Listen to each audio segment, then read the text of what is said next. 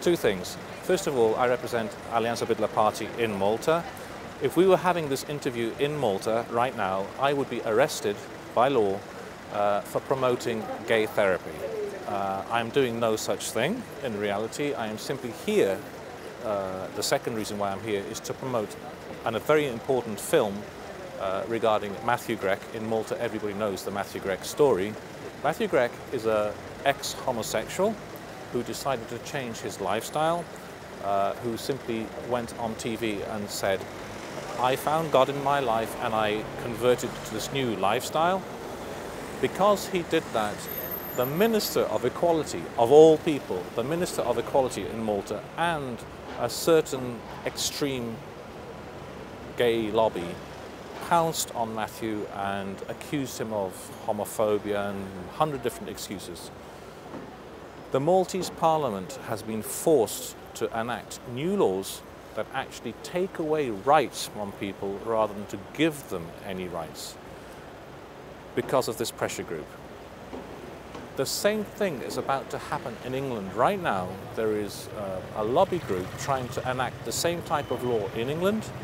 I'm here to show what's happened in Malta and why it's important right now for the British people not to accept such laws that go certainly against the Maltese Constitution and against human rights.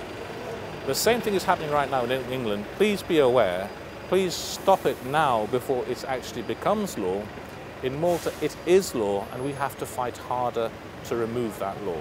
And what do you hope will happen next as a result of all this activity? What do you want to see happen in Malta and in the UK? First of all, in the UK, definitely, Britain should be aware of what's happened in Malta so that it doesn't happen to Britain.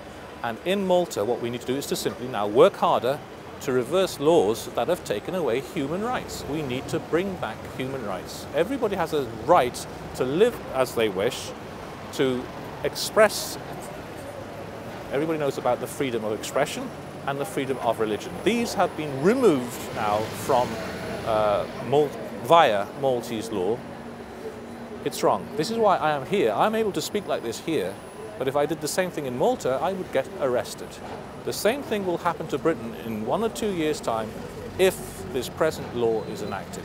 It's wrong and it should be repelled by the British people immediately.